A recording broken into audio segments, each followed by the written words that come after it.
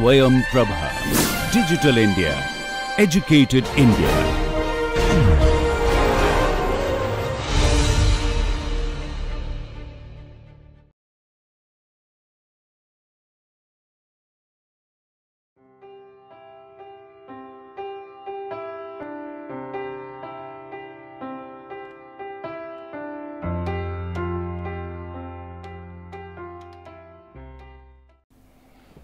Hello everybody, very good day today.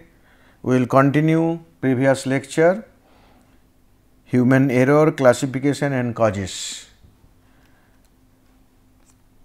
So, you have seen in my last lecture which is lecture 41, I explained these 4 points that related to production system, and then how the deficiencies at across different level is basically from human contribution point of view lead to accident.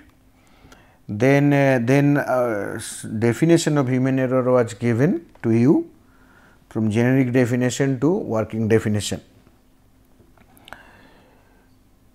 In this lecture we will discuss the classification of human error, causes of human errors and bottlenecks, and generic error modeling system. Maybe 25 to 30 minutes of time we will finish this lecture.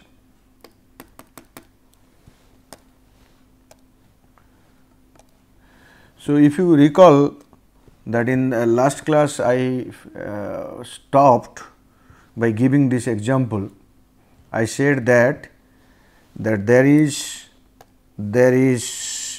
stimulus, and then the operator function is there, and finally accordingly based on stimulus operator function ultimately decide the actions, which is basically responses, and accordingly we have discussed error in information, error in instruction, error in organization or decision process, and error in operation. And with reference to this example we have seen. Now, I will carry forward this example further, and we will see some more issues, particularly from classification point of view. Then if I recall my previous lecture, that is lecture 41, we have said to you also that whenever any work is carried out, there is end state which is basically the objective to be achieved. And in order to achieve the objectives or the goal, so a set of series of planned physical or mental activities to be carried out. There can be problem or error in planning, and there can be error or problem in execution. So, if everything planned correctly and executed correctly, you will achieve the desired goal, that is successful work. If you planned correctly, but not execute correctly, then what will happen? It is basically execution error. Primarily comes under slip and lapse based on the region classification what we have seen in last lecture. Suppose your planning is wrong, but executed correctly, then it will be lead to mistakes. And another one is what I have said based on this example, based on this concept, that suppose planning is correct, execution can be done correctly, but intentionally done wrongly, that means not followed the procedure intentionally, that is known to the person who is doing it, that will go to the violation. So, in between successful action and violation, there are human error in terms of slips and lapses and mistakes. So, with this basic framework we will further process or progress. So, here let me repeat this case again. So, you have seen in the accident precursor in the last class, I said that based on reason, this is also we have taken from reason 1990 book. So, based on reason that unsafe acts, when accident takes place, you immediately relate to unsafe acts. There are precursors to unsafe acts. Then these precursors are again a result of line management deficiencies, and line management deficiencies also are influenced by the decision makers deficiencies or fallible decisions. Okay. Now, if you investigate any accident and if you found or when you inspect the workplace, you may find out that there are some unsafe acts which are basically the active cause of accident. Okay. So, the unsafe act can be unintended actions, can be intended actions. As I told you, the intended one comes under violation. So, SOP is created so that the people know that what to be done, when to be done, how to be done, all those things are there. Suppose you are not following those, then there will be violations. SOP is violated, it may be routine violation, exceptional violations, act or of sabotage, etc. So that means one and violations. So, when it is unintended, unsafe act is unintended. If unsafe act is intended, it is violation. If unsafe act is unintended, then you see slip, lapse and mistake. So, here basic error types, that is why slip, lapse and mistake, and I have given you that when slip, when lapse and when mistake. Inadvertently pushing wrong button is slip. Deliberately failing to follow procedure is intention, and press a wrong button is mistake, because in the planning itself you have said press the button which was wrong, so that is mistake. But suppose the wrongly, when it was not as planned, so that during execution time suddenly inadvertently if you push wrong button, that will lead to slip. So, now slip takes place because of attention problem. Last class I showed slip and lapse, but we have not differentiated the two in that manner. So, attention problem leads to slip, memory failures lead to lapse. So, intrusion, omission, reversal, misordering, mismatching, these are all coming under attention problem. Omitting planned items, place, losing, forgetting, all those things are coming under lapse. Okay. And then when you are talking about mistakes, then Rasmussen has given 3 performance levels. One is skill based, another one is rule based and knowledge based.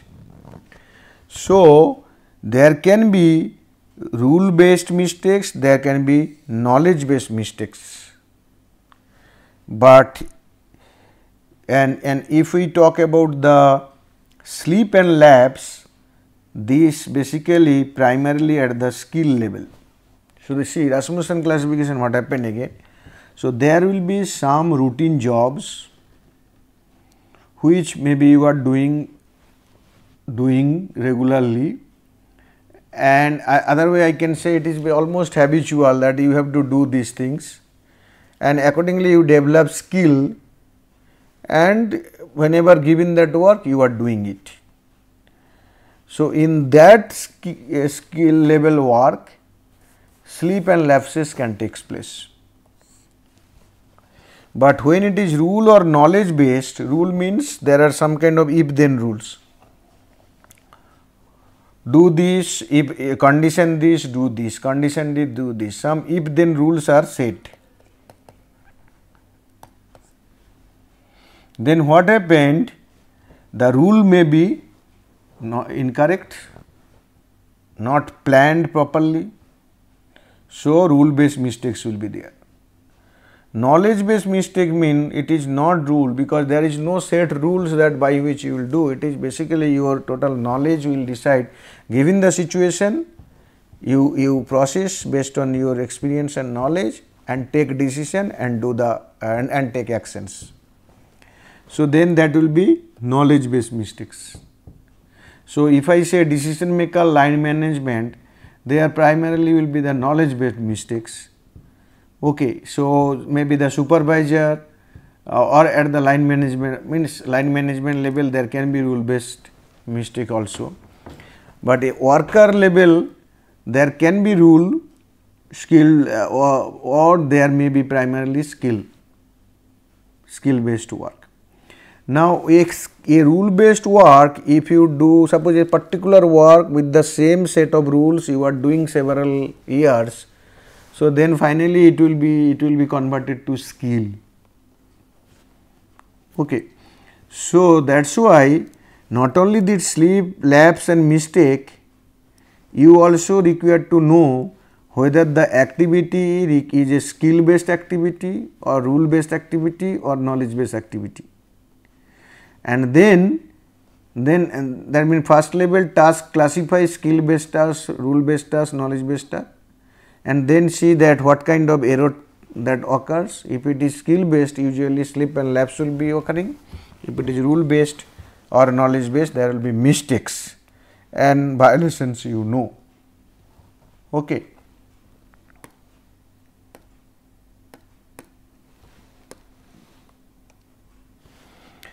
Now, in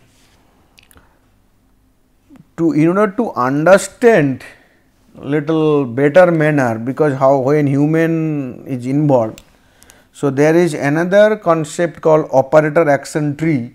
It is something like event tree diagram is developed to further stress on the classification, so that you will be able to do it and identify the errors. What kind of errors? What is this classification? This is some event occurs, then the what human will your work you have to detect that event occurs. After detection you diagnose that what it is, and based on diagnosis you take action or response.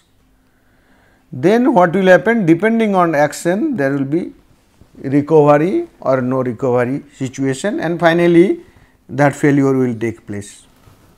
Okay. So, abnormal event occurs. This is the first page. For example, power transmission failure, loss of water to heat exchanger, in our case overpressure condition in the pressure tank example. So, how do you know abnormal? In event occurs, suppose alarm sounds,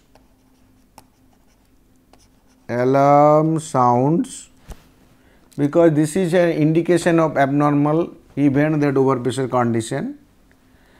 Then what is this is, then you have to detect each. Operator see the pressure gauge. So, detection deviant instrument readings, pressure gauge says yes, overpressure condition has taken, pressure gauge there is deviation from the normal.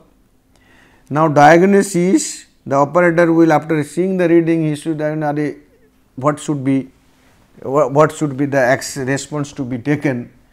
So, there can be diagnosis problem by the operator, and then or he diagnose it fully that yes, it is overpressure situation, then he ultimately close the pump means open the contact. So, this is my given the abnormal situation, this is the successful one, this is success. Okay. Now, what happen? Alarm sounds and ultimately detection is not done, this situation, this is non-response. Why detection is not done? That depend whether it is non-response, it is because of violation or because of any mistake, but ultimately these are the things to be done. So, in between you find out there is mistake, there is slip and lapse, okay, and another term we will be using here which is recover. So, what is diagnosis? Diagnosis is assess the situation, identify planned response and determine actions.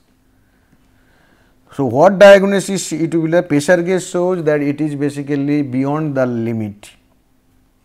Okay. So, what diagnosis that mean diagnosis means you have to open the contact.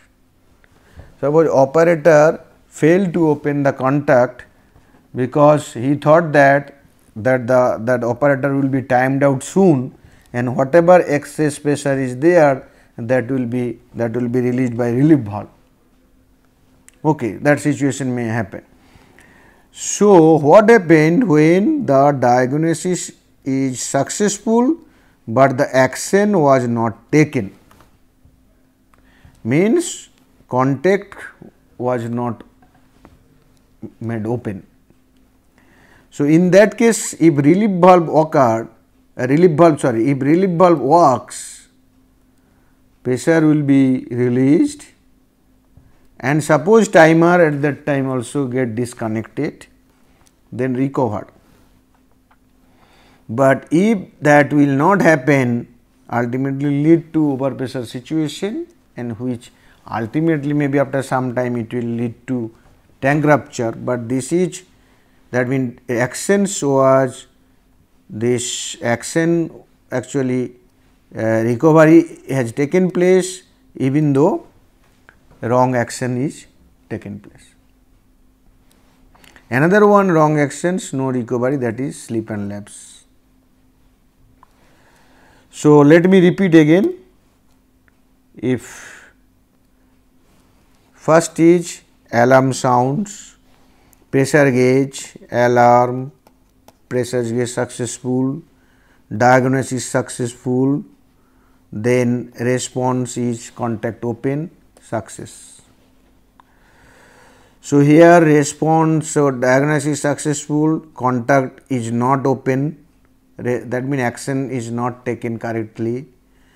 So, in that case what happened? If relief valve works, timer timed out also maybe within that minutes, then recovery. Another one, action not taken, no recovery,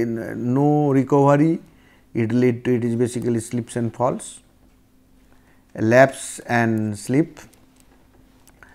Now, diagnosis is not taken, failure, diagnosis failed.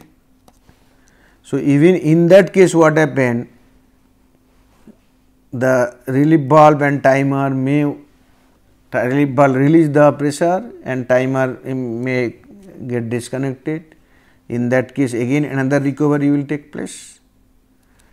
Suppose that recovery will not take place, then it is the mistake. So, diagnosis is failed. That means these are the steps to be carried out, but during diagnosis failure has taken place. That means there is diagnosis, that procedure, the planned steps was not, correct steps was not there. So, it is a mistake, other one is response. So, this is what is the classification. This one we have taken developed by this IAEA 1991 and it is given in Kumamoto Henley, we have taken from Kumamoto and Henley. This is a better one from execution point of view, because the engineers will be interested in this. Sleep, lapse and mistake and all those things, the definition is one, and here basically this is the actually what will happen during that time, what are the actions to be taken from that point of view it is given. So, it basically help you to do the work in a better manner, because engineering point of view. Okay. But none of them are basically inferior to other, they are complementary to each other, and the sleep, lapse, mistake classification, that from the psychology point of view, the how brain works, that point of view, and this one basically more working point of view. Okay. So, nevertheless, we will use both the concepts, and we will try to take one which one most suited to the given conditions, given work.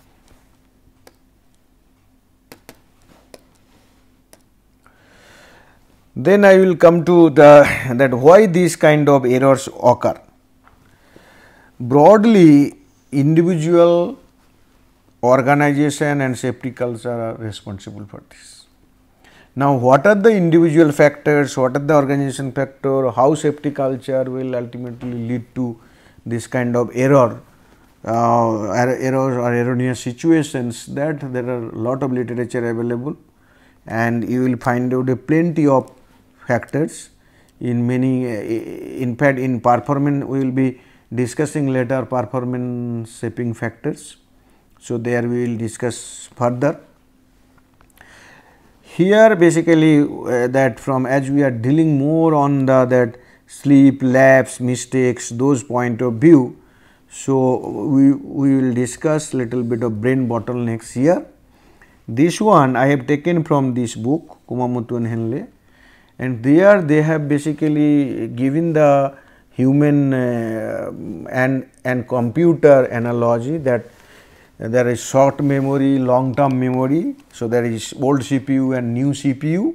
CPU means central processing unit, and new CPU is basically the short term memory, and there it is given that the new CPU is the problematic one, and it creates lot of problem, means from the human error occurrence point of view it has the maximum contribution. Okay. So, in then they have described the brain bottlenecks. I will just read out the brain bottlenecks here, because it is impossible to give each and every case the example, but these descriptions are simple. So, you will be able to understand it, and given a case you just find out what actually happened and accordingly take the actions. First one is shortcut, that is brain bottleneck. What does it mean? Simplification of things to reduce workload. For example, I can tell you, suppose when alarm sounds, the operator see the pressure gauge and then contact should be opened. Suppose this is the SOP. So, and you think that okay, why should I see the pressure gauge, alarm sounds? So, obviously there is over pressure, then you open the contact. So, what will happen? Ultimately tank will be charged with gas, but below the desired level of pressure. Then procedural step or system element irrelevant to execution of task are discarded. System element irrelevant to execution of task are discarded. So, okay, some steps, some elements may apparently maybe you are thinking that it is not relevant. So, you started discarding because to save time. Protection devices or safety related procedures are always neglected. You assume that okay, protection is there, it is working. For example, in case of burn injury, so there is one that mitigation mechanism is there will be the shower. So, immediately the person, any kind of burn, you will be put under the shower, and this is a protection device. Or let it be the working near the welding machine, so the eye protection. So, many a times what happened, those protection devices and these are neglected. So, that ultimately resulting into safety problems. So, shortcut is one of the brain bottleneck we use to do it. Second one is perseverance, believing an explanation that fits the current situation. Okay, that fits the current situation. So, given a situation, you have several explanation, but you believe, you have a particular belief. Okay, the student, suppose the student is absent to the class, then you as a teacher, if you believe that he was definitely sleeping, and then accordingly you take actions, but actually it may be a medical reason, because he is not feeling good, but even though he has come to the class. So, that means other possible reasons you will forget, you will simply believe that this explanation fits several times. So, it is the explanation. That is basically perseverance. Third one is task fixation. People preoccupied with one particular task because of task prioritization leads to ignorance of other important tasks. So, so that it is, as I told you, that the entire end goal objective will be achieved only when you will basically do all the task. Activities given to you, task can be further broken down into activities also.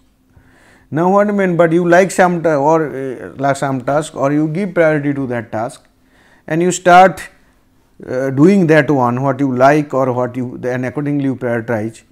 So, and then you neglect the other important tasks. So, ultimately that also lead to your human error. Then alteration, engineer constantly changes decision while basic information is not changing, which leads to unavailability of systematic responses. This is a interesting one. Please see, you are not getting the suppose desired result, you change decision while basic information is not changing. You have not collected any further information. You are taking decision based on previous or old information, and you are again changing it without collecting other information. So, what will happen? Ultimately, you will land into wrong decision making. Then dependencies, excessive dependencies on other personnel, on routine procedure, at automatic controllers, indicators are sometimes harmful. Suppose alarm sounds, that means over pressure, but alarm can be erroneous, false alarm, spurious alarm. So, you should not be dependent on alarm only, because you are giving another steps, check the pressure gauge. So, there is possibility of both failing is much less. But you have seen earlier that okay, whenever alarm sounds, you found out of 100 times you have observed, and you found out that 95 times it works, or 99 times it works. So, you are dependent on it. In that case, overpressure condition can be protected, but underpressure cannot. The naivety, humans when trained tend to perform tasks bypassing the new CPU, that is basically short term memory, as I told you. What does it mean basically? Basically that you have, suppose you are trained to do something, and long back you done it has gone to your, let it be long term memory lately, but new information comes, you have ignored that new information, you have simply because of your, based on your previous training what is there, you started doing this.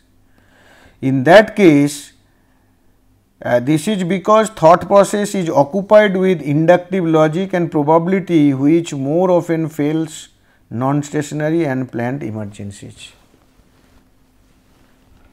Then queuing and escape. It is happening to me now because I have so many work.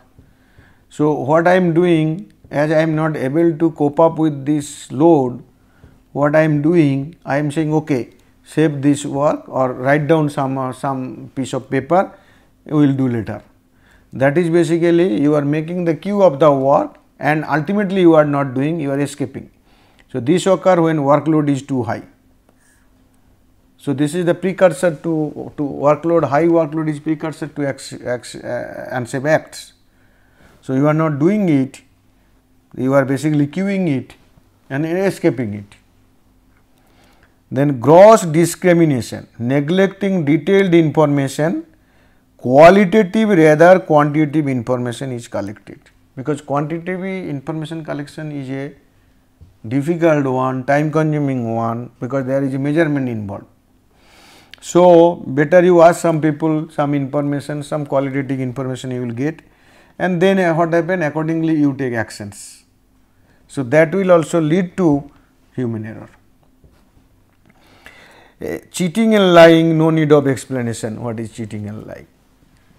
So when you analyze human error, when you analyze accident due to human error, then suppose you want to also find out that how to recover from those errors, then this brain bottlenecks, if you analyze and finally you are able to link to this, then perhaps your analysis will be, not perhaps, definitely your analysis will be much stronger.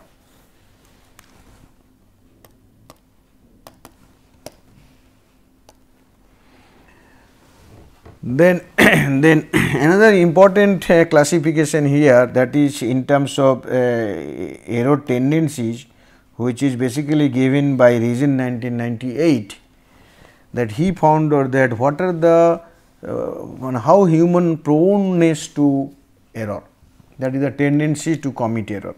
Similarity bias. Similarity bias, we used to face this problem, because if we find that similar situation and which can be explained with earlier case, some matching is possible, then we consider that okay, so this is the reason. So but it may not be the reason may be something different. So when we basically diagnose something, that as soon as we get some matching with the previous experience, we say yes, this is the case. So this is known as similarity bias. Frequency bias is which happens many a times. Suppose we match with how many times that the similar situation occur. If the highest probability one we will consider. So it may be the case, a unique case, which is not having any previous occurrences. So in that case you will face problem. This is basically the pattern matching. First one is pattern matching, second one is highest probability, high frequency, third one is bounded rationality. People have only limited mental resources for diagnosis. Because of this, because you given a situation, I will ask you, if we said that okay, you tell what are the possible ways it can happen, and you will find out that after one or two you have nothing more to say why it is happened. There are some people who can tell 10 different ways that this may happen, but there are many who basically after one or two your that memory, that means resource is exhausted. That means that is bounded rationality. You are rational, but your knowledge, your mental process, diagnosis process, your resource, total resource is limited. Imperfect rationality. People rarely make diagnosis according to statistical decision theory, logic, etc. Okay. And in fact, if you try to tell that okay, there what is the what is the evidence, then people will say everything cannot be judged by evidence. This happens like this. You prove imperfect irrational thing to rational also sometimes. Then reluctant rationality. People perform diagnosis that minimizes conscious thinking. You don't want to tax your brain. Why unnecessarily putting lot of things in the brain and when you are diagnosis? So you want to minimize the cognitive load. So then that will be reluctant rationality. Incomplete and incorrect knowledge. So even if you see all the engineering that concepts, not concept, all the engineering application side, when we basically talk about many of the concepts we basically discussed.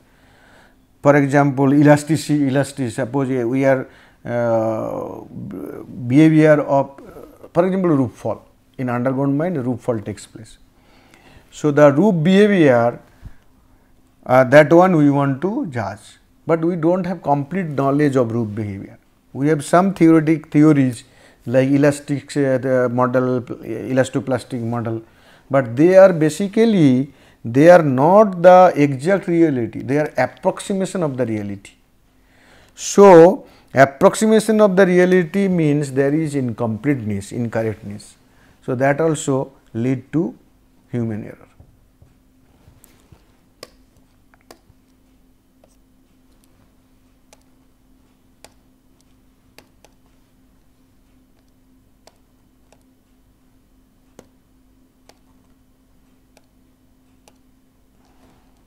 Okay. So after this I will just finish today's lecture with this generic error modeling system developed by Reason. So in fact I have taken from his book Reason 1990.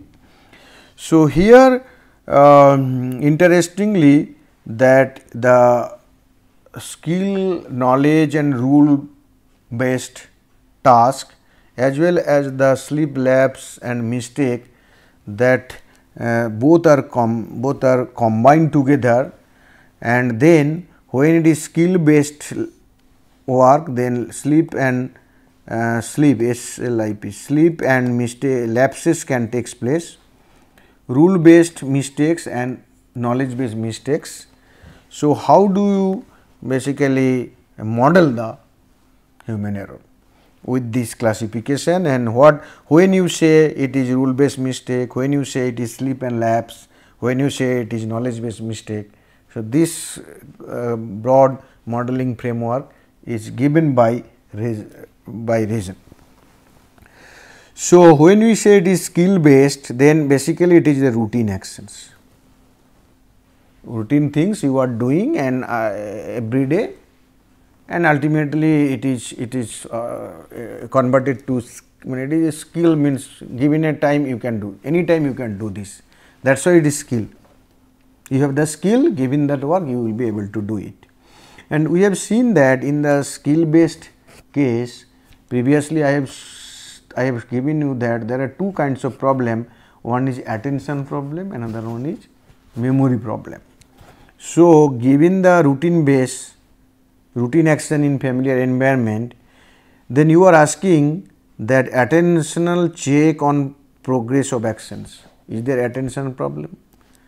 If it is, then it is okay or not. Okay.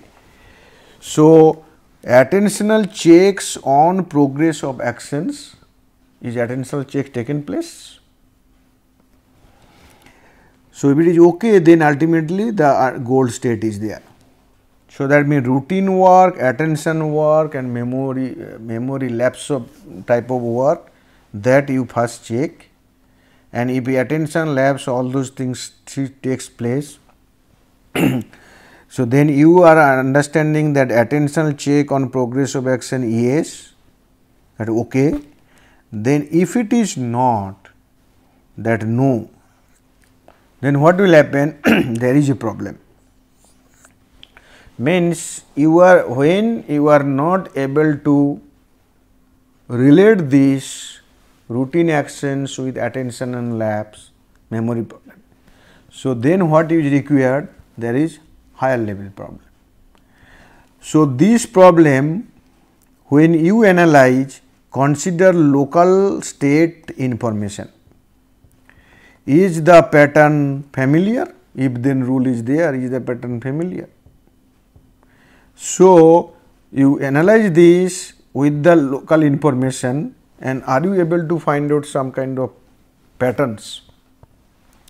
If there is a pattern, then ultimately there will be some stored rules, because of different patterns rules are given. Okay. In fact, we have discussed safety ontology much earlier, where we have derived certain patterns. If this, then this, then this is going to happen. Suppose when you are analyzing, then you are able to find out that similar pattern. When your activities or task you are performing, you are able to find this pattern.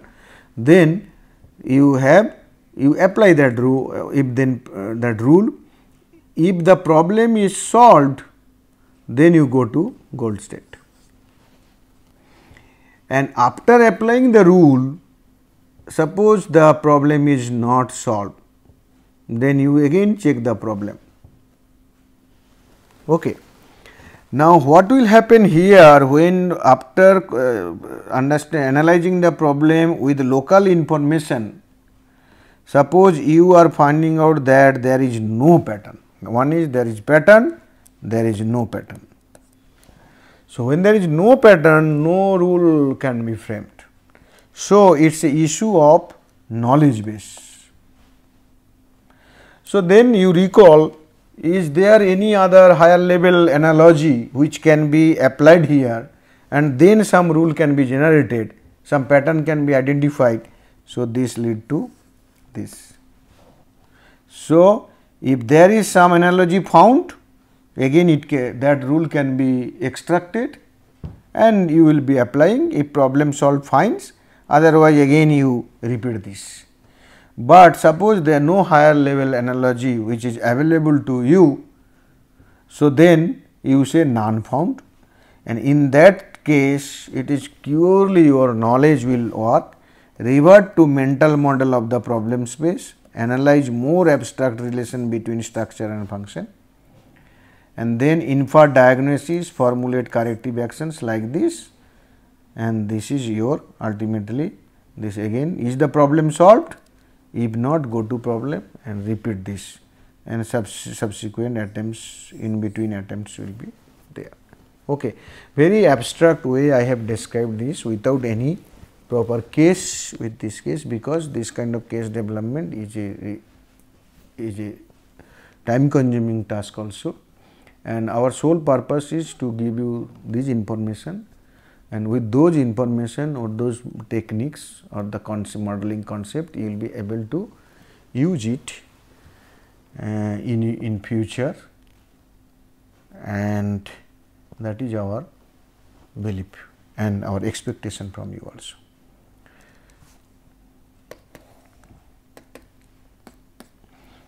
And I must say that this is the book which I rely on for this lecture as well as this previous lecture heavily, and I have taken material from this book while understanding the concepts also. Then this is another that paper published in Reliability, which also we have used, and in addition I have read all those papers like Marvinder's and this book also, as well as our own paper from there also we have gathered some information. But mostly if you ask me, but that this present lecture as well as the previous lecture, I will tell you that please go through this book, the relevant chapters, and go through this with the relevant chapter with this paper, and I hope that you will be able to understand the concepts and the theoretical underpinning what we have done here for human error. So, in next few classes we will go into more engineering way of understanding, identifying and quantifying human errors, and the psychological part is also very important when we are talking about human error, but we want to identify human error, quantify human error, and at the same time we want to prevent that human error should not occur, and we will more rely on the engineering intervention of engineering way of doing things, and accordingly we will also discuss human reliability analysis in some of the lectures. Thank you for listening.